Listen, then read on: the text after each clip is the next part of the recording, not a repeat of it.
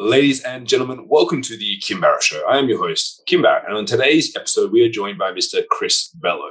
Now, Chris is probably the poster child for being intentional. He's a property connector over in the United States. He does a phenomenal job in this property space, has a huge podcast, and you can just tell that he's very intentional about everything that he does. And we kind of break down and strip that back inside this episode.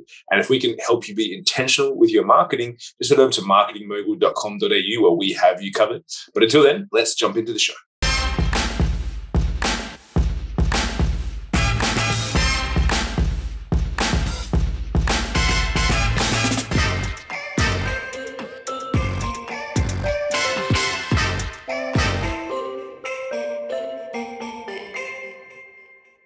Chris, thank you so much for joining us today. Really appreciate you making the time. Thank you so much for having me, Kim. I'm happy to be here. It's great to have you. Now, I always like to start the podcast off the same way every time, which is if you and I met at a party and we're chatting away and I said to you, what is it that you actually do? What's your go-to answer? My go-to answer, I kind of just keep it short and sweet. I tell people I'm a real estate expert and top podcast host. So I really love just transforming people's lives, whether that's helping them get into or out of a property or a real estate investment, as well as just provide tips. I find myself giving a lot of, free advice on podcasts and things like that. I love productivity. We talked about it when you were on my show. You love what you do. And even if you had to do it for free, you actually did do it for free for a few clients when the pandemic started and you loved it. Same thing here. I mean, I just love connecting with people and making the world a better place, one person at a time, if that makes sense. So I know I just butchered the question and said it's super long, but that's probably how I would say it at a real party. I like to talk a lot. No, I love that. And then, so from there, because real estate and property, a lot of people, they go, oh yeah, this guy's in real estate. And some people go, oh, okay, cool. But for me, I always go, there's so much in the real estate and property sphere. Like I have a friend and business partner here in Australia, and he's in property development. And it's just like there's such a myriad of different things. What's your favorite, or like what area do you like to really focus on in property? And obviously being in the US, probably many things I don't know about the property over there. But like, what's your go-to area that you love? There's tons of areas for sure. And it's important to just niche down even within something like real estate. You can't just be like, hey, I do real estate. Within real estate, there's wholesaling and flipping and being a real estate agent. I kind of view myself as more of a connector. And so I've done wholesaling, which is just finding off-market properties, finding a buyer, and then you can close on the transaction. But I also have my license, my real estate license. But ultimately, I invite people to reach out to me for any of their questions. And I like to connect them. I mean, even outside of real estate, I was helping someone find a job earlier who's just graduating from university and they want to get into supply chain, which is what I studied back in university. So really being a connector, it's like, hey, someone's got a problem. They need a solution. Being that person who connects the dots, you can get a reward, either a commission, an assignment fee. And there's a lot of value that's created there because both people have a need, right? So just the short and sweet of it, I like to call myself a connector, but I have dealt with investment properties, residential side, as well as helping clients buy their dream home that doesn't need any TLC. Nice. And so is there a category, because in Australia, there's a big movement at the moment, and I believe that they're categorized as buyer's agents and things like that. Is there I know you're the connector, but is there is that a similar sort of category in the US as well? Yeah, they do refer to either a buyer's agent, you're helping the buyer, or listing agent is the person who has the listing, is representing the seller. The thing that I always hear, I always go for leverage. I always look at Pareto principle, and I'm big on productivity, like I mentioned. So most of the time on my podcast, I don't even really talk about real estate. It's more mindset, efficiency, delegating. But from the real estate side, you do get leverage from getting listings because I can have my sign in the yard and other people are bringing their buyers, their clients. They're driving for 8 hours on Saturday while I'm chilling, going on a hike in the mountains and then getting the listing sold for my client and just seeing all the offers come in via email. So I love working with both, but I am big on leveraging my time and being a buyer's agent. Oftentimes you're out there showing houses and making offers and losing in this crazy market. I mean, I'm sure you've seen it on your side too, like 10 offers on a property in 2 days. It's just insane. So it is tough being a buyer's agent right now. So focusing on how do I move the needle more by doing less? That's focusing on listings for me right now. So I've been more of a listing agent. And so what avenues, as you mentioned there, obviously you've got the sign in the yard, the old school real estate thing, which I think is in every country, everywhere. It's like it obviously works. What's being that I'm, a marketing guy and I always am curious in advertising, what channels do you normally use as on top of that to try and bring in those ideal clients for you, whether it be connecting them for that or otherwise? Yeah. So social media is big. I mean, even how I get all my clients, it's been all through my network organically, either people that know me or people that are referred to me. So that's the same thing I'm doing with real estate. And it's funny because I actually had a big guest on my show in the real estate space, Krista Mayshore, and she's huge on this. She'll put $250 of ad spend behind a video to market a new listing, talking about all the features and getting, thousands and thousands of views from local buyers in the market. So truth be told, I was like, that's a really good idea. I don't really do that. I should do that. And I was one of the agents who I am utilizing social media and all of those things as a millennial, but there are opportunities where I can capitalize on getting more exposure from, advertisements and targeted ads in a certain market. So I have been doing the sign in the yard, but a lot of times just listing it on the MLS itself, like the multiple listing service, that propagates through all the other sites, Zillow, Redfin, Trulia. So if you're updating it there, you've got great photos, you price it correctly, you don't mess up the number of bedrooms. Like if it's a 3-bedroom and you're saying it's got 4, people are going to be upset when they see the house and they're like, where's the 4th bedroom? I see it happen all the time, right? So really doing your homework on the front end prevents a lot of headaches on the back end. And I know the market's crazy and I am relatively young and I haven't been through, the recessions and everything and housing market crash. So I am kind of optimistic, but in a way, this market listings have been selling themselves if it is priced correctly. But of course, that can change. And, you may need to market a little more heavily in the future when it shifts back to being a buyer's market. So trying everything you can, right? Even old school, texting an agent that like, hey, I've got this property. I know you like this area. Do you have any buyers that might be interested in it, right? That's like the relationship game, which it's not scalable. You have to network, but it does work because they're like, oh my gosh, I have somebody, we'll get you an offer tonight. Like it happens every day of the week, right? Yeah, I love that. And so what actually got you into the world of property? Like, were you always just like, I love property? Or did you watch were you like me watching $1 Million Listing? You're like, I'm going to be like, when I saw that, I was like, should I become a real estate agent? Yeah, exactly. Should I try and sell like so? What got you into the game? That's a great question. I mean, I kind of mentioned it. I studied supply chain in university. I worked in oil and gas, and it was kind of unfulfilling to me. I didn't see myself being stuck behind the cubicle too long. And I like the idea of being out and about, talking to clients, seeing different properties, driving around town, just moving, right? I have a stand-up desk right now. I don't want to be sitting too much all day. And I like seeing new things. I guess novelty is something that I'm interested in. My life coach was telling me I need more new stuff in my life. Like I get kind of bored and used to stuff easily. So when I can see some amazing thing like the Great Sand Dunes, I just went there recently in Colorado. I forget the little town that it's in. It was eye-opening to me because I'm like, whoa, feels like I'm in the desert. I'm just looking for a magic carpet. I haven't seen something like this, right? So property was the same thing.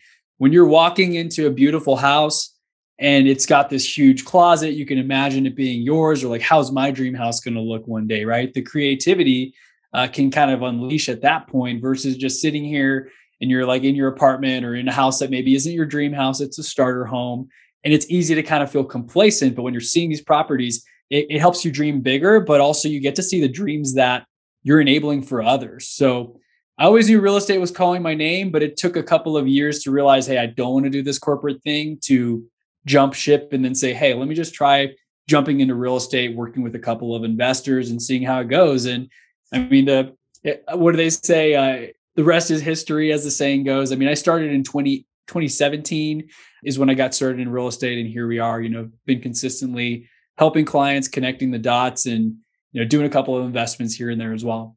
Yeah, I think what you mentioned there, very key as well, is it's not always about what you want, but it's also what you don't want. By going into corporate, you're like, cool, actually, I don't want this. And you have to go through those experiences sometimes. It's like, you can't always hit the nail on the head and be like, I'm going to become the best property connector ever, and I'm just going to start there because I know that's what I want. It's like, oh, what is this? And like, okay, I don't like all these things. So how do I remove that and then be able to do what I actually want to do?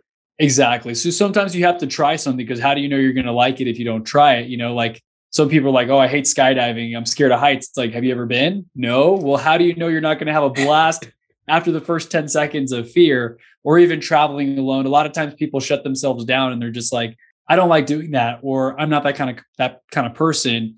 And they're automatically labeling themselves where now they're not going to be that kind of person because they just said that they can't. Right. I'm very careful with the words that I use in everything that I do, real estate and productivity and working out and all of that. Yeah, 100%. I know, like, even for me, when I just to push myself out of my comfort zone a bit, every time I go to a new city, like when we were able to travel free and easily, I would travel a lot for speaking events and whatnot. And I would always try and find, especially in some of the Asian countries, it was pretty weird, but like, what's like the local delicacy? What's the different thing that they have?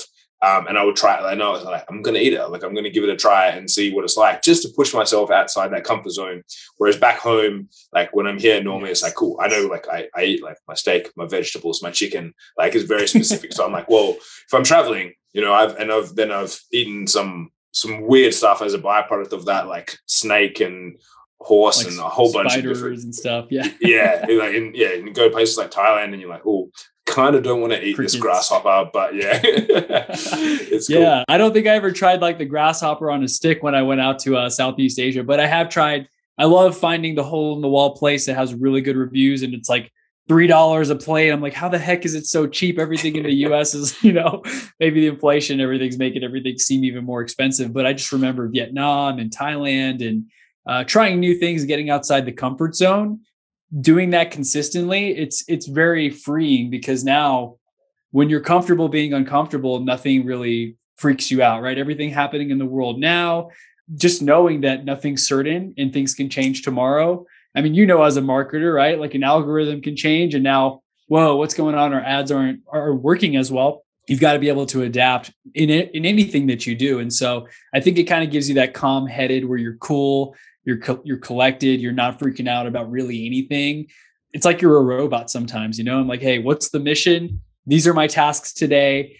I'm going to get them done no matter what's happening. I'm not watching the news or anything. I'm going to go work out. I'm going to go make a content post on my social media. And then I'm going to do a podcast. And, if an asteroid hits Earth at noon, like, I can't control that. I'm focusing on what can I actually control, which I think is an important mindset for entrepreneurs and people in general. 100%.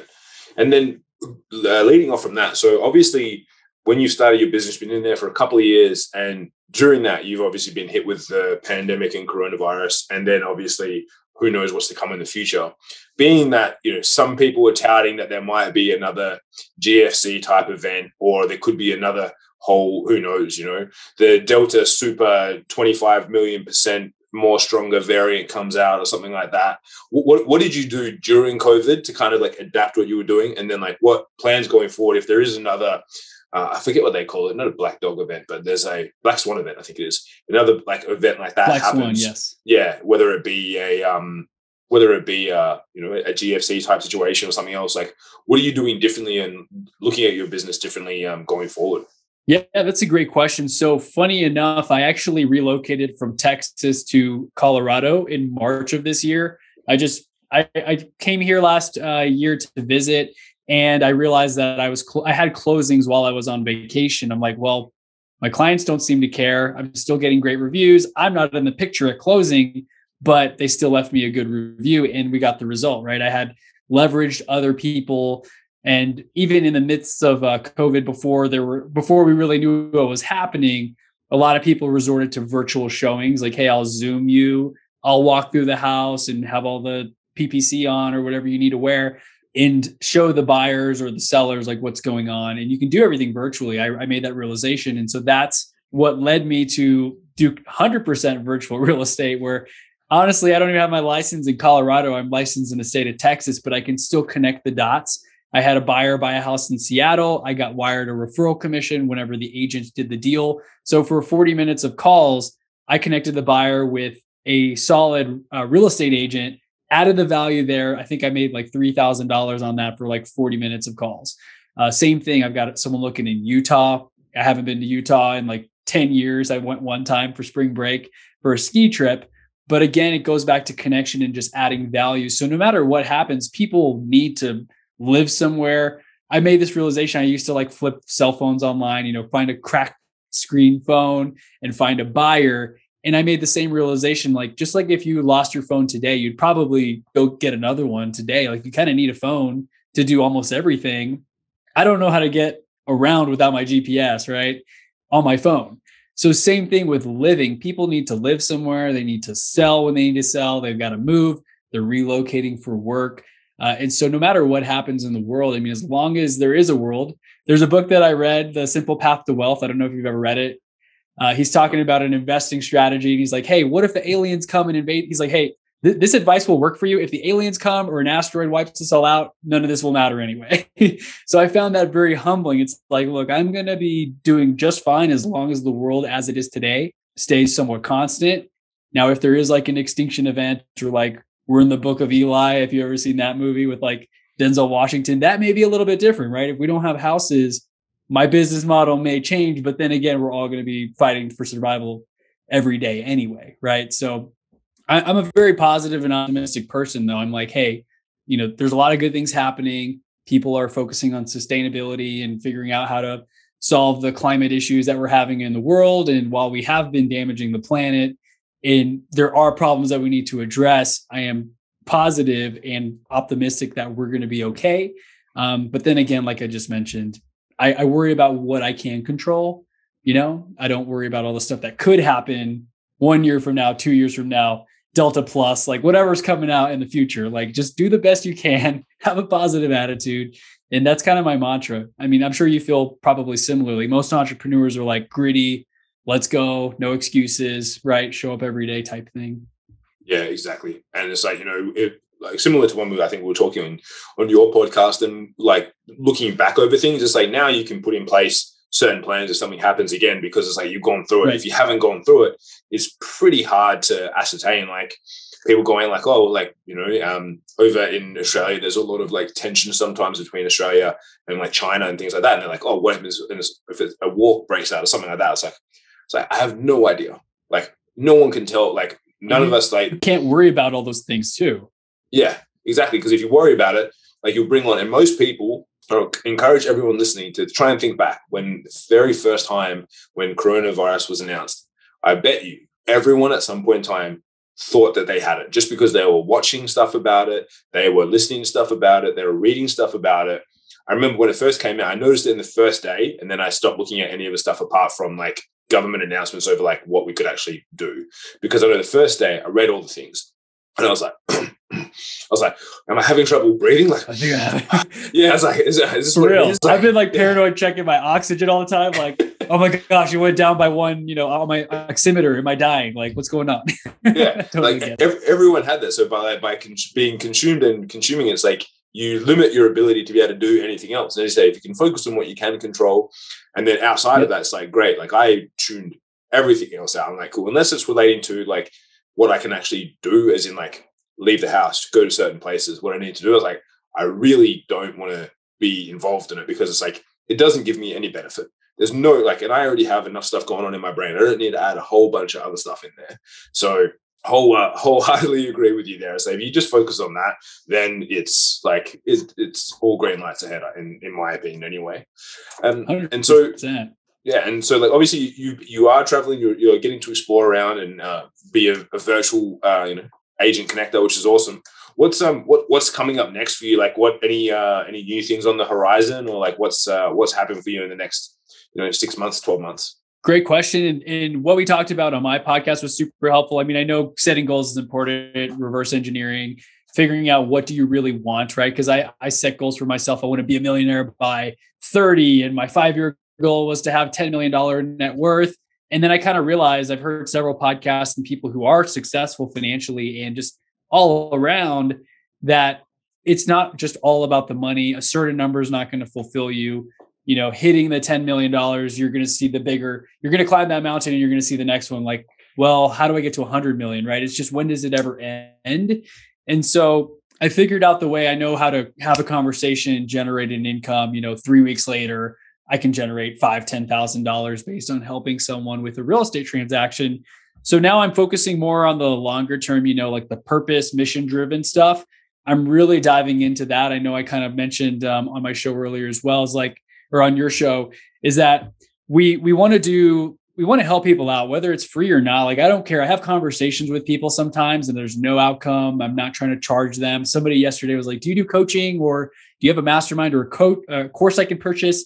And I'm like, I've thought about it. I need to do it. I'm kind of unorganized. I haven't created it, but I'm happy to just talk here for 30 minutes with you, even though there's not really a financial benefit for me, because this is what I enjoy doing. Right. So I've had people ask that question before, and really I'm going to continue to do what lights me up, which is connecting with others, maybe providing some free advice, and maybe that yields a referral or a transaction 4 months from now, 4 years from now. It doesn't matter.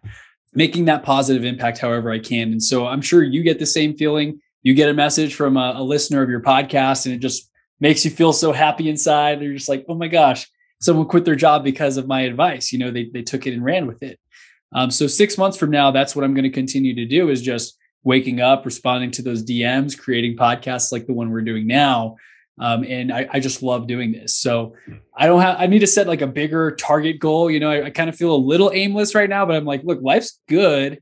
Is it okay to just sit here and enjoy it? Like, do I have to set another goal for 5 million or 10 million? Like, I feel like I'm kind of in that enjoyment phase of being happy, being content, appreciating what I've already achieved and what I have now, instead of constantly, oh, that guy's got a nicer house, that person has a nicer car, it never ends. So I'm trying to avoid getting sucked into that black hole of never ending wants and needs, Yeah, I love that. No, that's absolutely amazing. And yeah, as you said, like that connection, that ongoing relationships with people. I remember when I was young, I read a book. It's called Dig Your Well Before You're Thirsty by Harvey McKay. And it's all about, it's like basically, and because I think from memory, it's like the premise of the start of the book is it's midnight. Someone's got like a gun to your loved one's head and they said, hey, you need to get $20,000 in cash right now. And it was like, how many people could you call? And number one, would they actually take the call? And number two, be like, no questions asked. Mm-hmm. Like, I'm going to come and drop that off for you. Like, it doesn't have to be, it might be 2,000, right? Maybe not 20,000, but that was a good like question when he asked it. And I was like, I wonder, like when I was going through it, and I was like, well, because most people, when they want something, it's like, it's transactional. It's like, yeah, cool. You do this for me, I do this for you.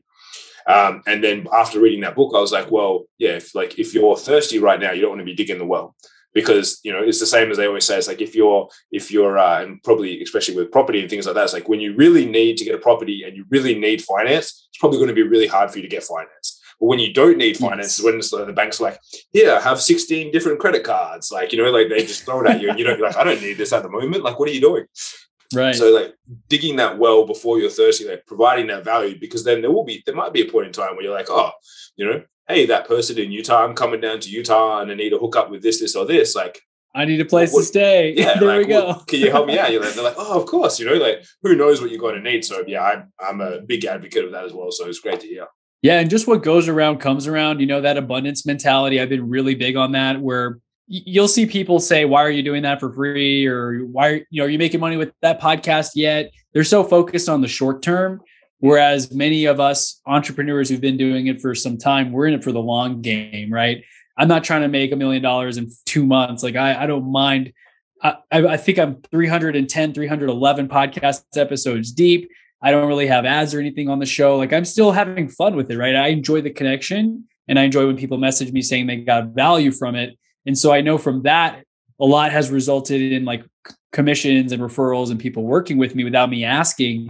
I have like a slight call to action, but really, if someone loves what you're saying, if they're really impacted by what you say, they're going to find a way to reach out, and there's your Instagram. They're going to follow you. Oh, you've got like a free webinar. Let me go do that. And then you might have that course where you're, hey, call to action. Anyone wants to join me? 10 people in Arizona. We're doing a mastermind. Kind of like your thing when you sent that email when you were really early on in your career. First 10 people to sign up. We're going to go hang out in this mansion in Arizona that I'm renting, right?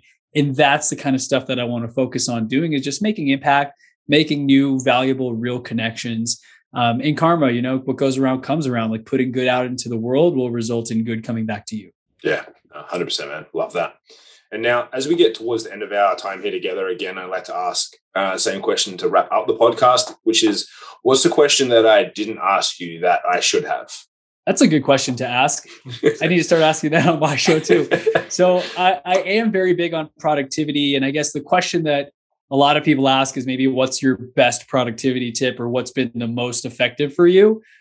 So I'm happy to share that just if there's any value for your audience, because we're always trying to make things better, be more efficient, do more things in less time. And so for me, for anyone who's in sales or has bookings or anything like that, there's different scheduling software, but I've been a huge fan of Calendly. Super simple.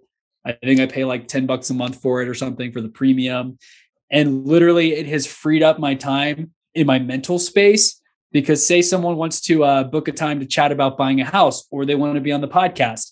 There's separate links. I send them out, and those bookings happen during my preferred time. So I'm not like, oh my gosh, someone's calling me right now, I better answer the phone call or I might miss this opportunity. No, instead, right before you and I got on this call, I saw that somebody who I texted a link to yesterday booked a call for Monday, which follows in my rules. I don't let people book me on Fridays or Sundays. And I guess they didn't want to talk on Saturday.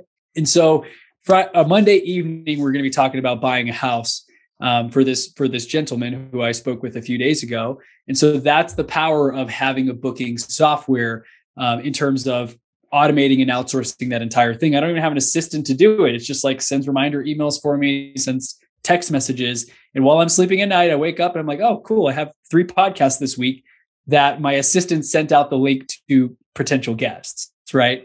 So it works like clockwork, frees up your time. And all you got to do is show up and provide your best energy on whatever conversation you're having. So hopefully that was a valuable nugget for anyone who has not implemented that just yet.